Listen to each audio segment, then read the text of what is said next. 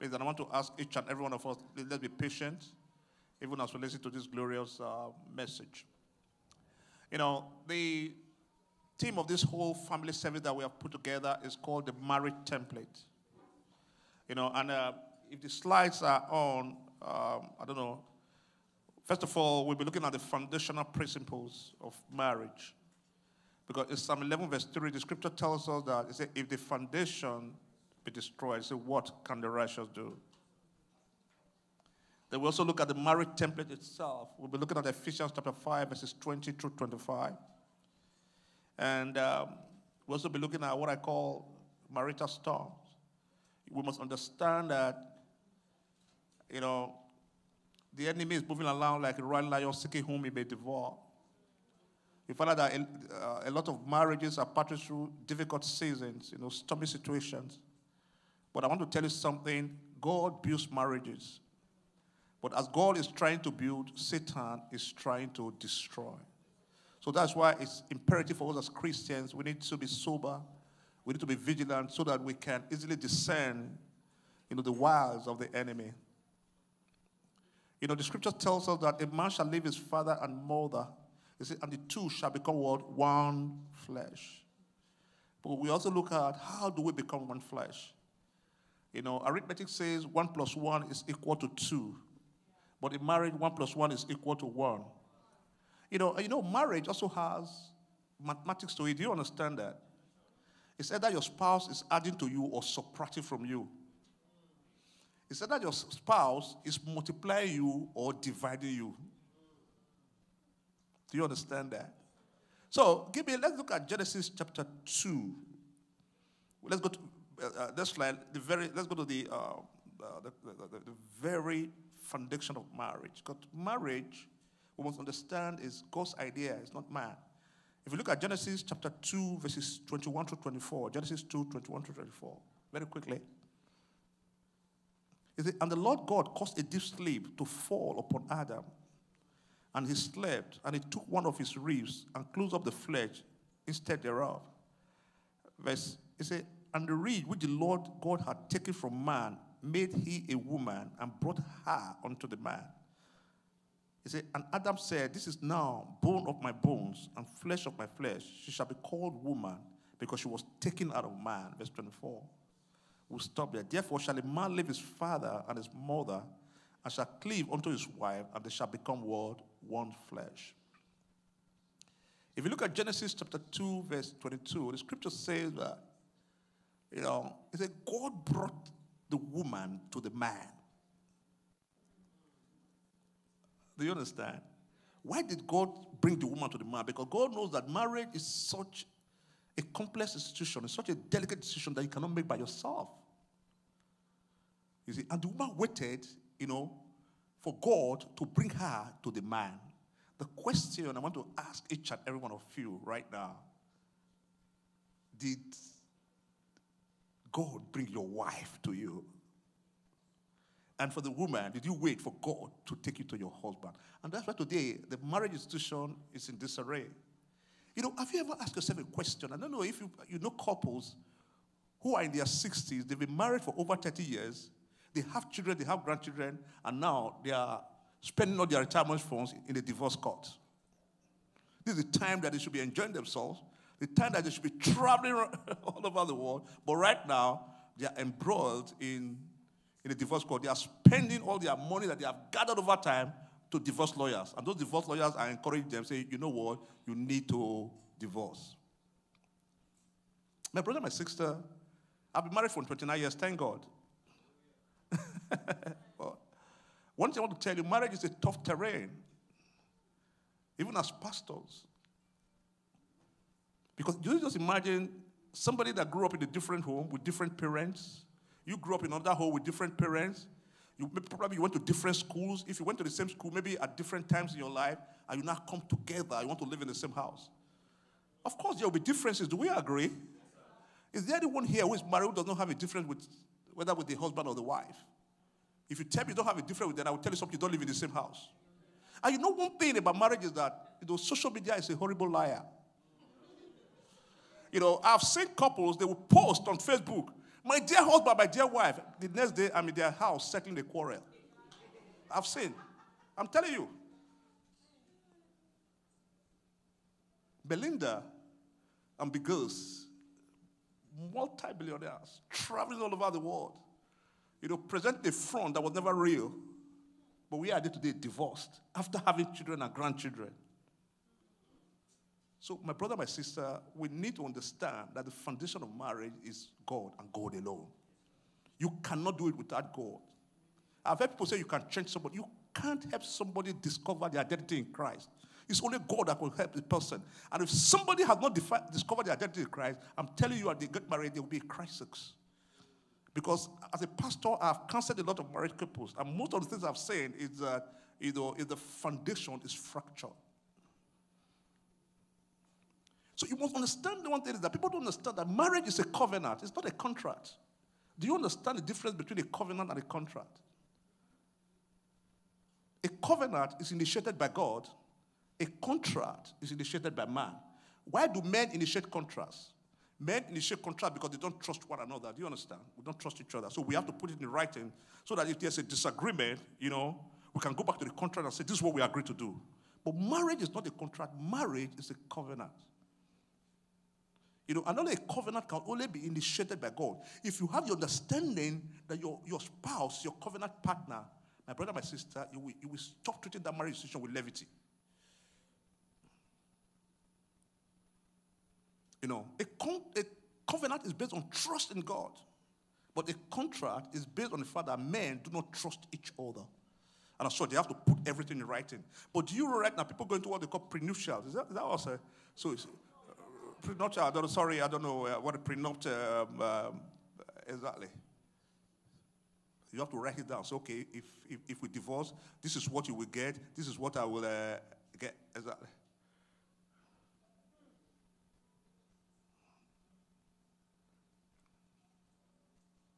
Okay, let's go to the next slide.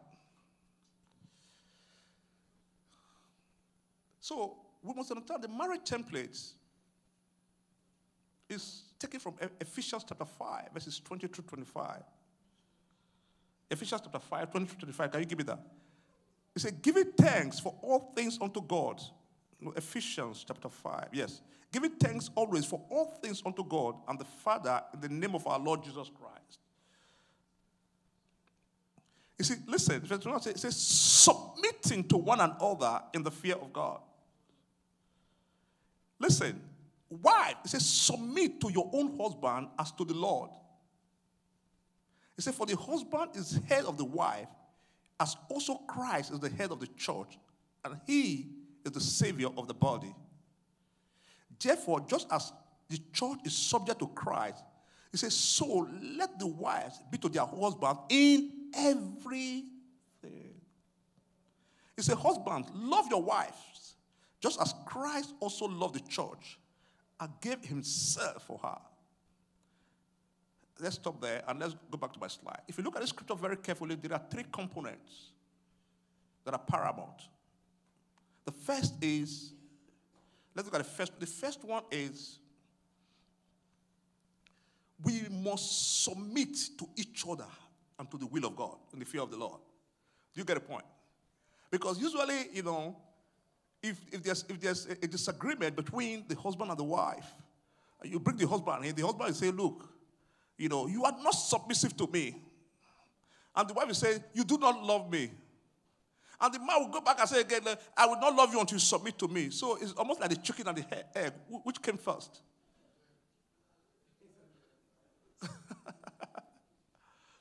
But the problem is that the foundational thing is that there will be mutual submission to each other, to the will of God. If that is not in existence, then you cannot expect the wife to submit to the husband, because women will not submit to a man who does not fear the Lord. A lot of men would not like to hear this, but that's the truth. So first of all, the first principles is that there must be mutual submission to each other and to God. Once that is established, then it becomes easy for a woman to submit to a godly man. But don't get me wrong, there are some women that are demonic. In the sense that the man is godly and yet they are rebels. They are very rebellious. I know of a woman, not that I know of a woman, a pastor shared a story with us of a woman who is a pastor's wife. Anytime this woman wants to manipulate this man, he denies this man of sex. I say, yes, I won't give it to you. Let me see whether you go outside, you are a pastor. That's demonic when you begin to use sex as a bargaining tool.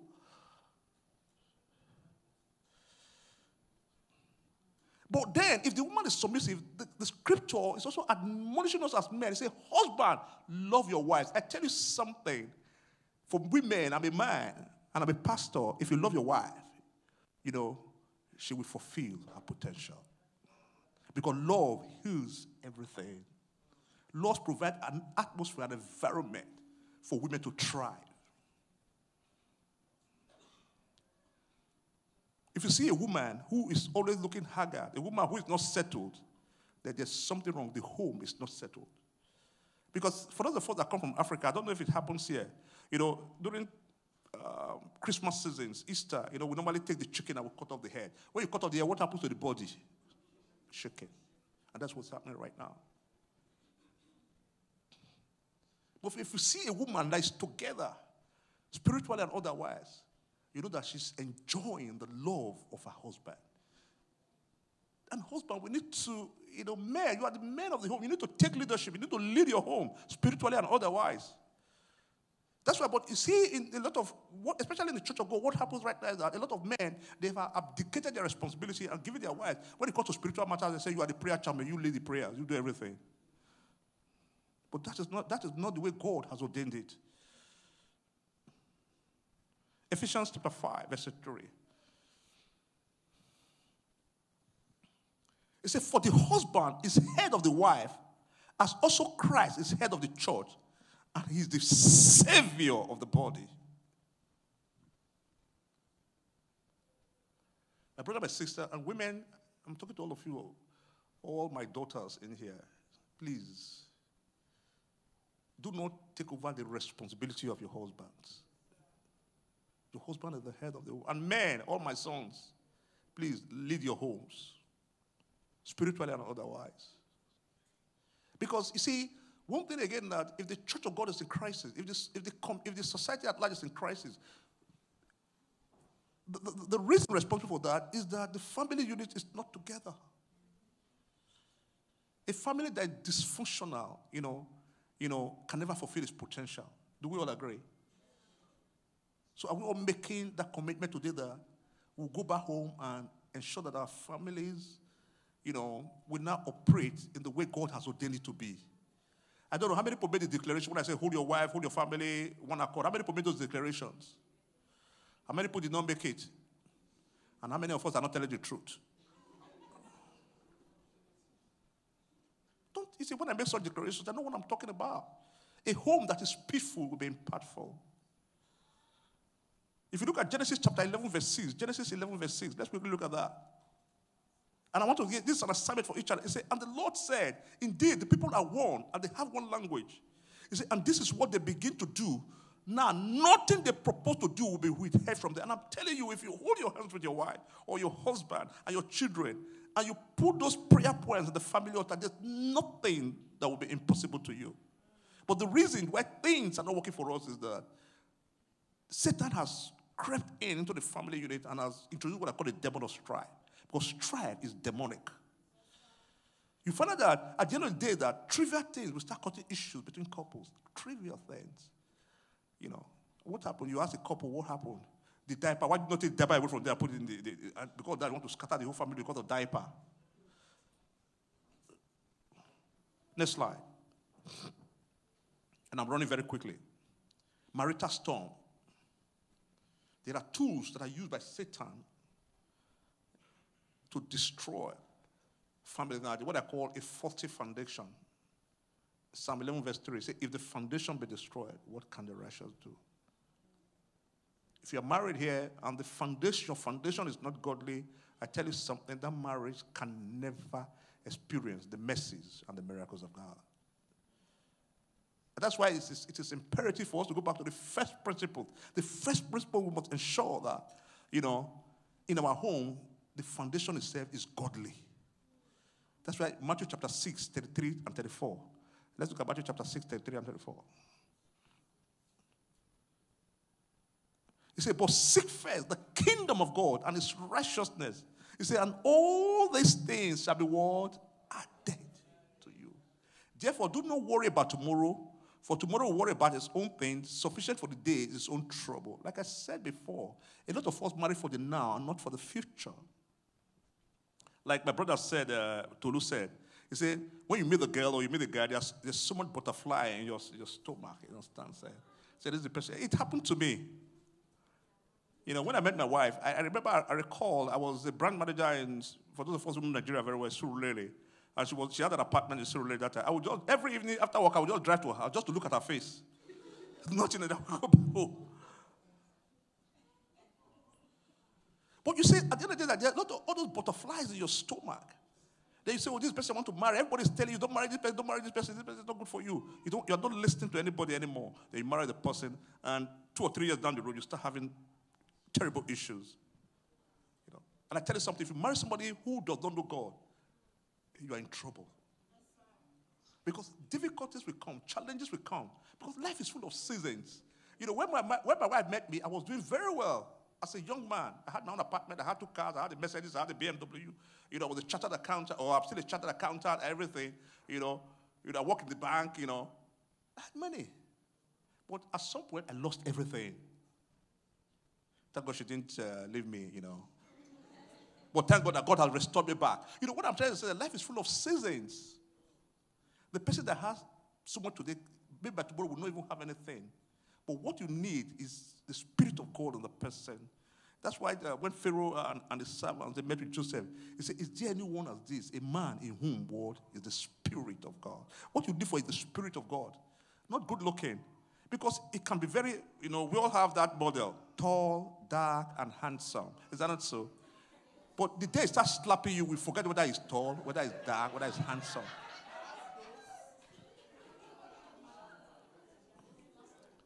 Everybody's laughing, you know. You know, there was a time I mentioned, was it Khloe? Is it Khloe Kardashian or what was that name? Chloe or, sorry. Then my daughter asked me, do you know? I said, you think I'm a fool. I don't know anything. Do you know Chloe? Do you know what's the other one again? I mentioned what's the other again? Angelina Jolie. I said, baby, I said, so then you know Angelina Jolie. So me, Pastor don't get eye, not the look. You know, so, let's say the way it is. Let's be frank with ourselves. I'm telling you, it's good. I would tell you, one of the things that attracted me to my wife was she was beautiful. Honestly, she's beautiful. Oh, she's still beautiful, thank you. No, if you had seen my wife at 25, look at my wedding pictures. I was looking so lean, like somebody who had just come from, sorry, I don't want to mention the country. Yeah. Then, you know, what I'm trying to say is the fact that, you know, marriage transcends beyond beauty or somebody being handsome. Because at some point when you get married, you don't see the outward individual anymore. You begin to see the inner person. And if that inner person is not character or does not align with the Spirit of God, my brother, my sister, you are going to have issues. You know. The second thing again that will cause marital is a broken family altar. Family altar that is broken. What's that altar? An altar is the place where we all come together to worship, to praise God, to read the Word of God. If the family altar is broken, whereby the man, the wife, the children are not coming together, my brother, my sister, it's a recipe for crisis. For marital crisis. That's why we must come together, hold our hands together, to begin to present things to God in the place of prayer. Don't get me wrong. My wife is on my neck every day. When are you bringing us together? When are you bringing us together? So please, I'm not coming here presenting the holier than thou attitude. I'm also talking to myself. But we must be deliberate and intentional to repair that altar, family altar that is broken. The other one again is what I call the demon of strife. Let's look at Proverbs chapter 15, verse 18. Proverbs 15, 18. It says, a wrathful man stirs up strife, but he who is slow to anger allays contention. My brother, my sister, strife is a demon.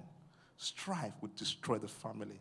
And that's why we all, as believers, we need to make effort to separate ourselves from that demon of strife.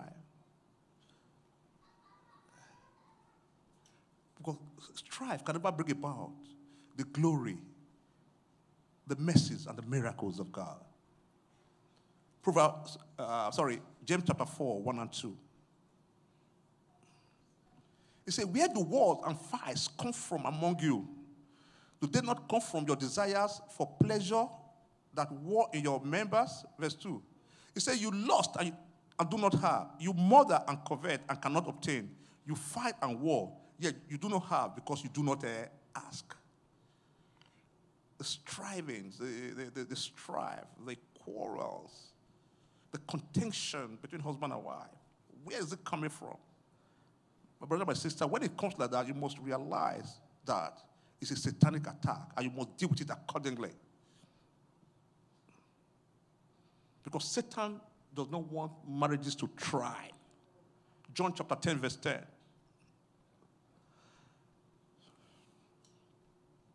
He said, the thief does not come except to what? Steal and to kill and to destroy.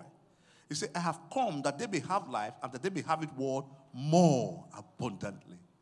Ecclesiastes chapter 10, verses 7 and 8. He said, I have seen servants on horses. He said, while princes walk on the ground what? Like servants.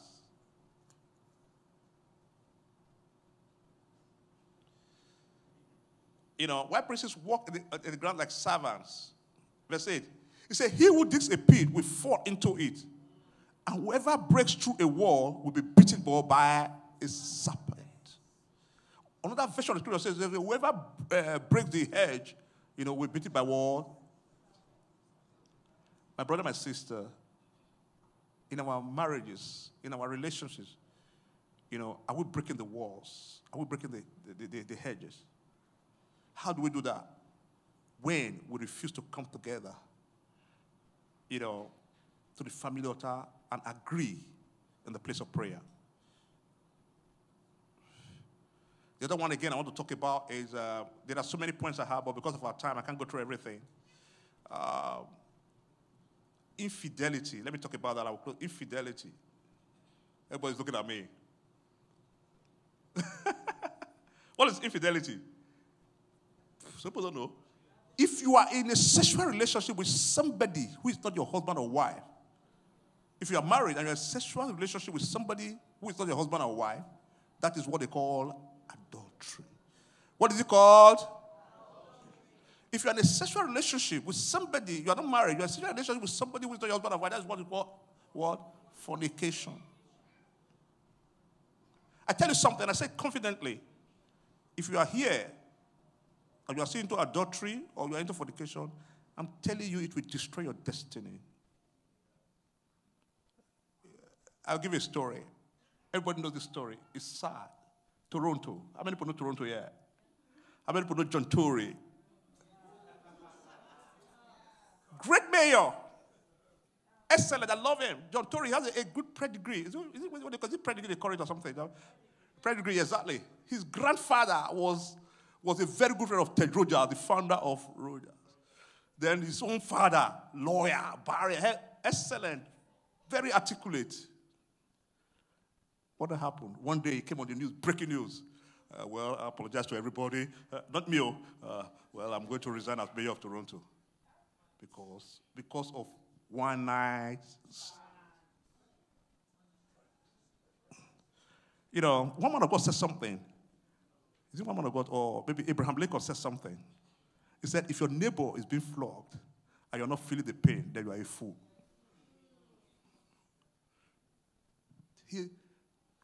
Just with a stupid decision, a stupid relationship, he lost everything. His legacy is now in disarray. Somebody who has done so well. My brother, my sister, if you are in an illicit relationship, you are in a relationship with somebody who is not your husband and wife, that is what you are doing to your legacy in the realm of the spirit. So be careful.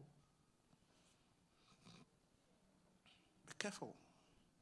Be careful. 1 Corinthians chapter 6, 15 and 16.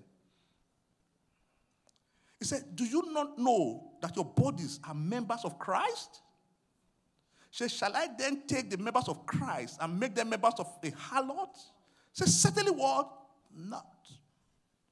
Or do you not know that he who is joined to a harlot is one body with her?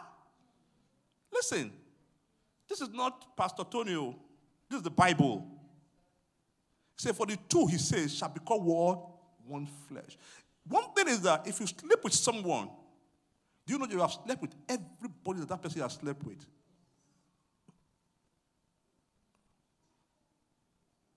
My brother, my sister, I tell you something, and I say confidently, infidelity will destroy your marriage. Your wife might not know, your husband might not even know, but in the realm of the spirit, you're not picking up a good legacy. You see, one thing I found out that it might not even be a sexual relationship. It might be an emotional relationship. Because there are things you are supposed to be telling your wife that you are telling this other lady in the office. Or there are things that you are supposed to be confiding your husband, you are telling this other guy at your workplace. Casual relationship, nice. You know, I remember when a long time ago, I had this Indian lady that was my friend, she was my colleague. I noticed that when we all go for group lunch, she likes eating from my own plate. I said, no, this has to stop. I said, no. In fact, I cut her off immediately. Because I reckon, no, I'm not saying she bet anything, but I mean, I could not just imagine, you have your own plate, you want to come and eat from mine. Nothing. But what I'm trying to say is that these are the little things that you need to discover. That if you don't cut it off, you know, at some point, you don't know from eating from your plate, the next day again, both of you are holding hands in the park, the next day again, so everybody shouting.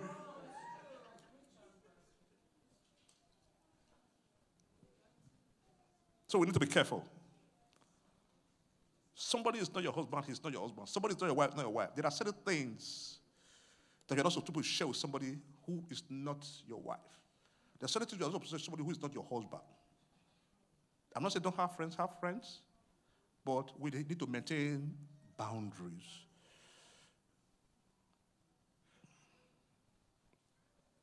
So then, how do we become one flesh? Very quickly. We need to go back to the first principles.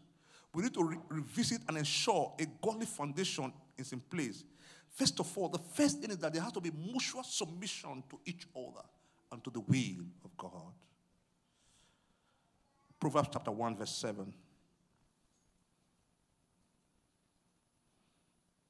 He said, the fear of the Lord is the beginning of knowledge. He said, but fools despise wisdom and instruction. My brother, my sister, we all need to go back. So when you fear the Lord, I tell you something, you will depart from evil. You will not even think about it, that you need to, at times I wonder, they say the person committed adultery. How did he get there? Adultery is not just you touch somebody, you commit adultery now. There are certain steps that precede it. Is that not so? Maybe there's a lunch, there's a dinner, you go to... So before, in all these steps, nothing cautioned you that, look, you're on the wrong path. The second thing again is that we must build a godly family altar in the place of prayer, intense worship, and diligent study of the word of God. 1 Peter chapter 5, 7 to 10. He said, cast it all your care upon him, for he cares for you. He said, be sober, be vigilant, because your adversary, the devil, walks about like a roaring lion, seeking whom he may devour. He said, resist him, stay fast in the faith, knowing that the same suffering are experienced by your brotherhood in the world. He said, but may the God of all grace, who called us to his eternal glory by Christ Jesus, after you have suffered a while, perfect, establish, strengthen, and settle you. But there's someone here, I'm speaking at the moment, you are going through a raging marital storm. But the scripture says that after you have suffered a while, God will perfect you. He will strengthen you. He will settle you. You will sing a new song. Who is that person? Put your hands together for Jesus. I'm rushing because of our time, because we need to, please, we might take 10 minutes extra from 12:30. Sorry about that. The other one is that we need to forgive each other and let go of the past. My wife, she said she has written a book on the glory of forgiveness. I was joking with her. I said, you must write a book on the power of forgiveness. This morning, she sent me the book. I was surprised. You know, my wife will horn you. You must forgive the person, you must forgive the person. Say, me forgive that person, or what the person did. But my brother, my sister, forgiveness heals. Forgiveness brings about restoration. Then let's look at Ephesians chapter 4, 31 and 32. Ephesians chapter 4, 31 and 32. It said, let all bitterness, wrath, anger, clamor, and evil speaking be put away from you with all malice. It said, and be kind to one another, tender-hearted, forgive one another, even as God in Christ forgave you. My slide, thank you. Let's quickly rush. Then, finally, I have a lot of points, but we don't have the time. Do not entertain a sexual relationship or an emotional affair outside your marriage. That's critical. Did everybody hear that? And for the young ones, you know, I tell you, wait. By the time you get married, you can have it 24/7. I don't know why you're so much in a hurry. That be. You know, and you see, the funny thing about sex is the fact that, you know, by the time you now have the license to have it, you don't want to even have it anymore. Because you know it's always there for you. So why are you in a hurry? Because I tell you something, sex before marriage is going to alter your destiny. Do we want to rise up as champions and begin to talk with the Most High God?